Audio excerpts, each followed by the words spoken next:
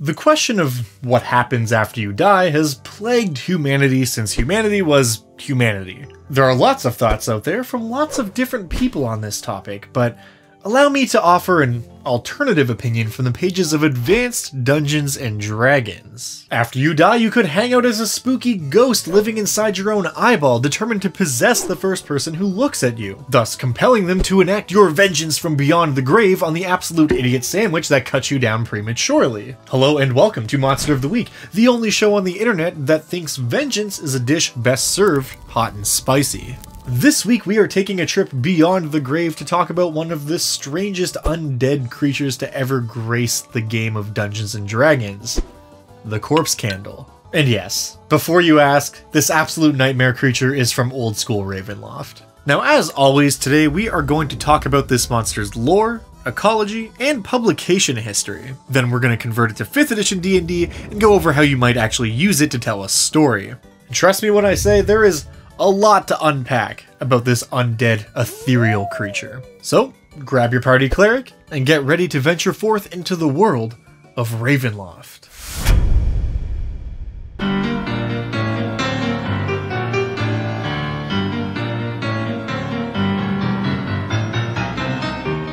The Corpse Candle first appeared in AD&D 2nd edition as part of the Ravenloft Monstrous Compendium Appendix 3, Creatures of Darkness. Believe it or not, this book was all about adding a bunch of new monsters to D&D specifically for use with the Ravenloft setting. But horror-themed D&D monsters are certainly not exclusive to the domain of everyone's favorite edgelord. A lot of these monsters would find a home at basically every D&D table where the DM wanted to throw something spooky at their players. And the Corpse Candle is no exception. It's also one of the weirdest monsters mechanically that I've come across in quite some time. Like, it's right up there with the Spirit Warrior.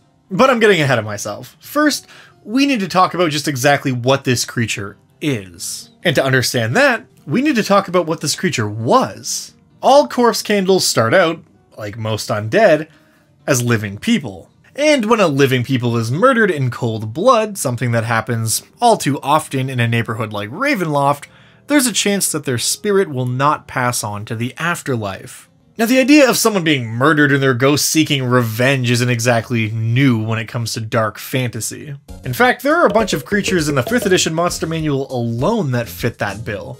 But what is new is the way that this creature goes about finding justice for itself. See, the Corpse Candle is a much more subtle spirit than your average ghost, banshee, or revenant. Instead of haunting the back alley where they were murdered for all time, they hang out in their body, specifically in the eyes of their now dead corpse. Whoever said beauty is in the eye of the beholder was clearly a dumbass, because it's just a bunch of angry ghosts in there. And the Corpse Candle is angry. Furious, in fact, and I would be too if someone murdered me.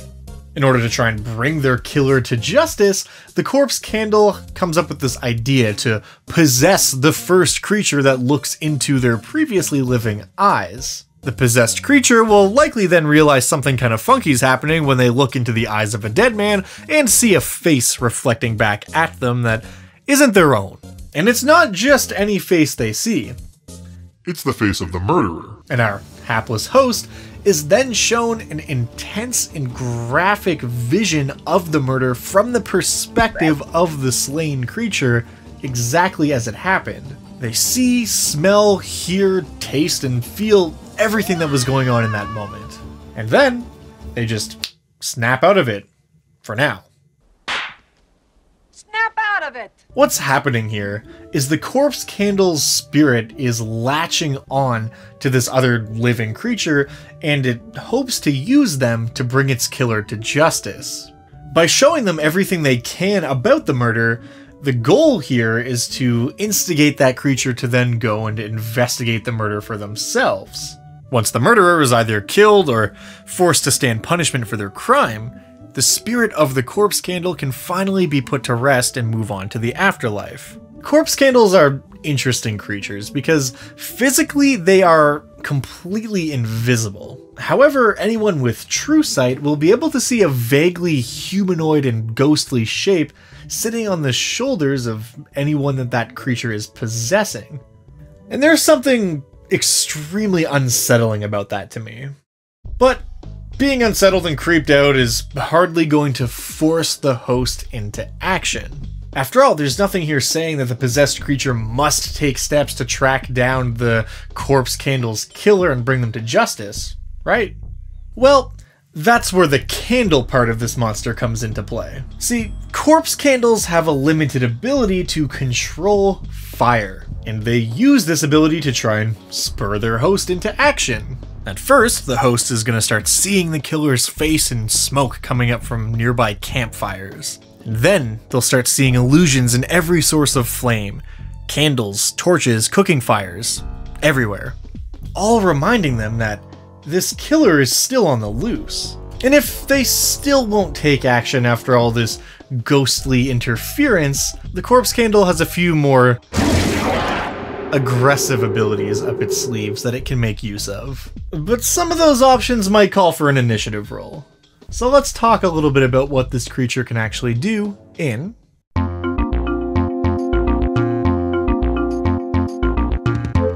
If you've never done combat with a ghost that is currently possessing another creature in D&D before, it can be a bit strange.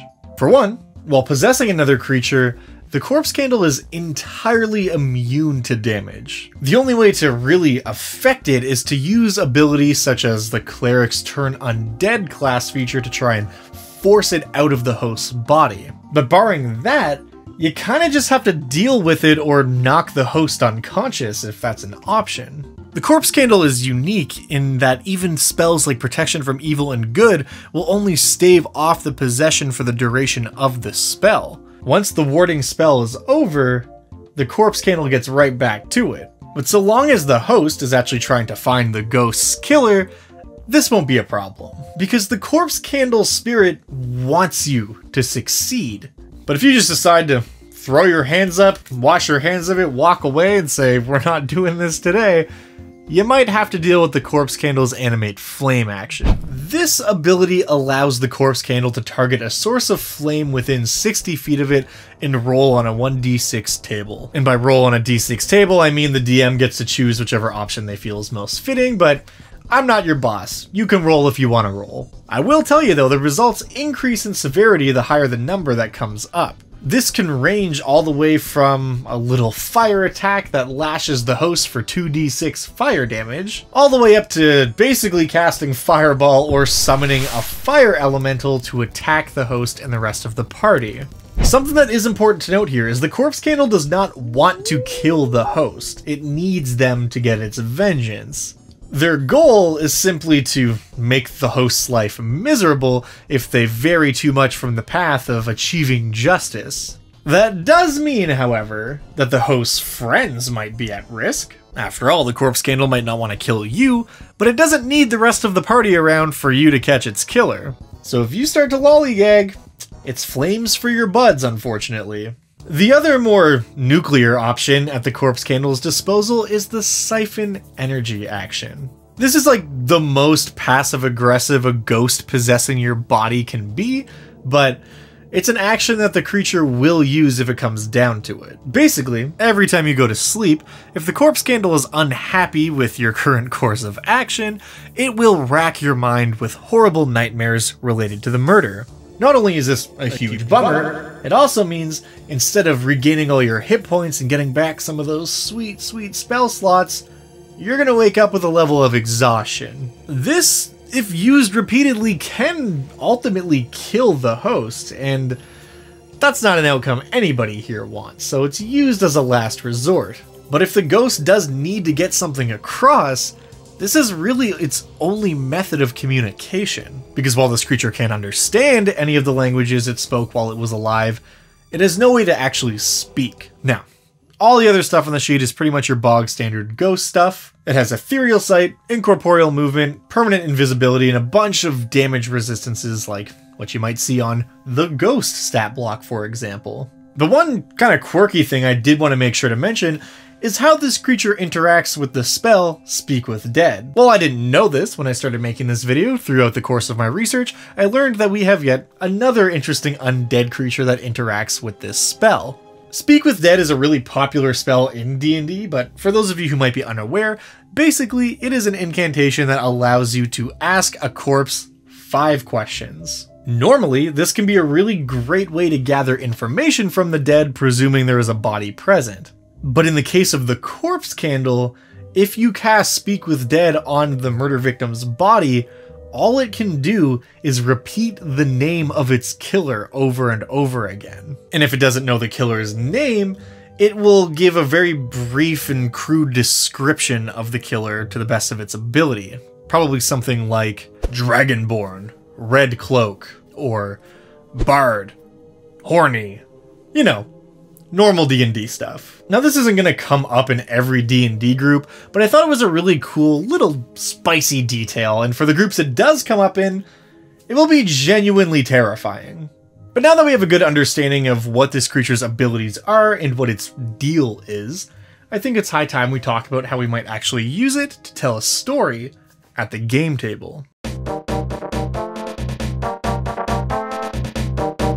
There are a ton of different things you can do with a ghostly creature like the Corpse Candle. For starters, this monster was obviously very specifically built to be like the perfect murder mystery plot device. Whether the victim was some random person that the party has never interacted with before, or a specific NPC that maybe they were on their way to meet. A group of adventurers stumbling upon a body and then having one of them become possessed by a corpse candle is like the perfect setup to a little murder investigation. Once you've laid that groundwork though, where you go from there is up to you. It could be a simple one and done murder plot like a fantasy episode of CSI, or maybe the killer was simply an assassin working on behalf of someone else. Why would that person hire this assassin to have the target killed? Was it for a political reason? Maybe part of some kind of dark ritual? Or maybe the culprit was just trying to feed this cursed sword that thirsts for blood. A situation like that could open up an even bigger can of worms. Where did this cursed sword come from? Who made it? How did this guy get it? Why does this guy have it? And more importantly, what would have happened to him or the surrounding people if he did not feed the sword, and why was that so bad that it compelled him to commit an act of murder? No matter what you decide, thinking about the identity of the killer is just as, if not more important, as the identity of the murder victim. I also feel like this creature opens up the door to the world of morally gray problems when it comes to revenge. Maybe the party manages to actually capture the killer and forces them to stand trial for the crimes they've committed.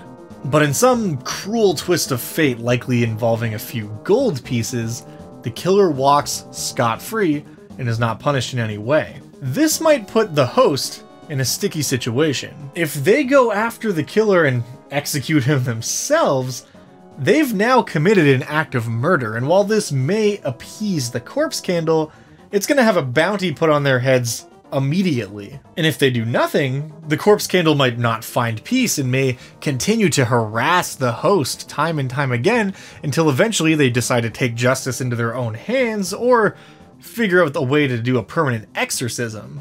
And that's another thing to consider as well. The host, and by extension the party, might not be down with the corpse candle's shenanigans. Instead of a murder mystery, this could very well turn into a quest to get rid of this clinging spirit. That could go all sorts of different ways, but I think it has potential to not only be interesting, but maybe even to turn the ghost into a more fearsome enemy. Perhaps if it is properly and permanently exorcised from the host, this will prompt the corpse candle to graduate into a more fearsome undead, such as a banshee or another more traditionally violent type of ghostly undead. This, of course, will create a whole new problem for the gang, and that could be just as climactic as facing off against the victim's murderer. Maybe your party has killed someone who felt wronged in some way, or like it was not just that they were killed by the actions of this adventuring party. In that case, maybe a corpse candle manifests and infects another NPC, and that NPC is tasked with hunting down and killing the party in an act of vengeance for something they did in the past. That could make for a really interesting dynamic if your party has made any questionable decisions recently. And lastly, I think it's important to consider what might happen if justice is never served. Maybe this killer just proves to be too elusive and is never caught. Perhaps the corpse candle is forced out by a cleric's turn undead ability or something like that, and instead of repossessing the host, it decides to go back to its body and try to possess someone else who's more willing to cooperate. But now, that body is being buried, or better yet, being cremated. And with no way to possess a new champion, perhaps instead the corpse candle simply rises from the grave as a revenant. And now, it's set not just on killing its own murderer, but also the party who refused to help it. But whatever you decide to do with this monster, I definitely want to hear about it in the comments down below. Hit me with your best CSI/Ghost Adventures crossover plot hooks. As always, if you're not playing 2nd edition D&D, but you are playing 5th edition D&D and you would like to use this monster, linked in the description down below, there is a Google document which will contain all of the lore tidbits and all of the stats so that you can use this creature at your table anytime. And if you are one of my lovely patrons over on the Dungeon Dad Patreon, you can of course find the Dungeon Dad Monster of the Week high-res PDF stat blog. It's all the same information as what's in the Google document, just presented in a bit more of a fanciful way and helps support me and the channel and the content that we're making here. And speaking of patrons, it is time for Patron of the Week. This week's randomly selected patron is Hug Ducks. Thank you so much for all the duckin' support, and thank you for watching. I truly do appreciate it. It means the world to me that you guys show up to check out these creepy monster videos. And as always, if there's a monster you want to see covered in a future episode of Monster of the Week, let me know in the comments. Let me know in the Dungeon Dad Discord, which is also linked in the description down below. And who knows? You might just see it show up in an episode of Monster of the Week. I truly had a bunch of fun researching and putting this monster together. Especially making this stat block was a pretty unique challenge, much like the Spirit Warrior I mentioned earlier. It's just got such a weird mechanic to it, where it's like kind of an inert monster that only does a thing when it reacts to someone interacting with it. And I think that that's kind of neat. I think it's cool to have monsters that are unconventional. I love unconventional monsters. So this was a really good recommendation, so thank you guys for that one. I've got another big video planned for next week, and there's some huge stuff in the pipeline which I can't talk about yet. So consider this an announcement of an upcoming announcement, but by the end of June, there's going to be a few new things happening on the channel that I'm very excited about. Anyways, thank you to all these lovely, amazing people for the support. Stay tuned to the very end to find out what's coming next week, and I'll see you then. Till the next one.